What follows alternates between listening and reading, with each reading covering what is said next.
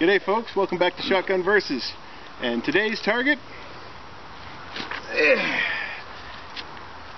this office chair.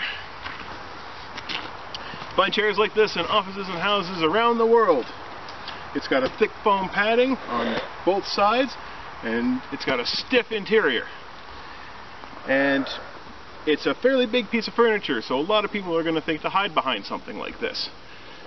So let's put it to the test and see if that's a really good idea or a really bad idea. Actually, hey, there's metal on that thing. Oh my God! Should I take cover? Maybe.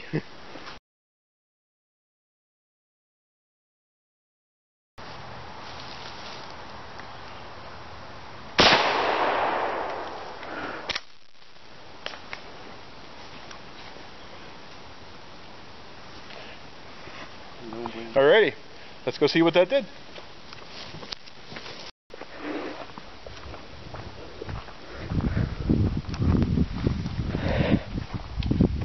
So we can see here is where the Birdshot hit it.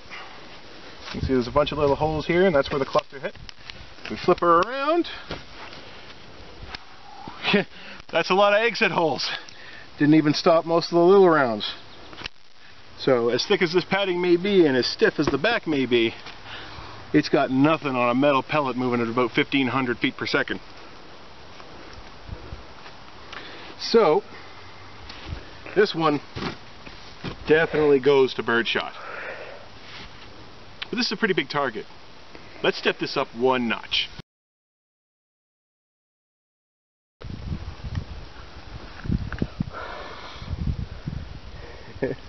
This is gonna be loud.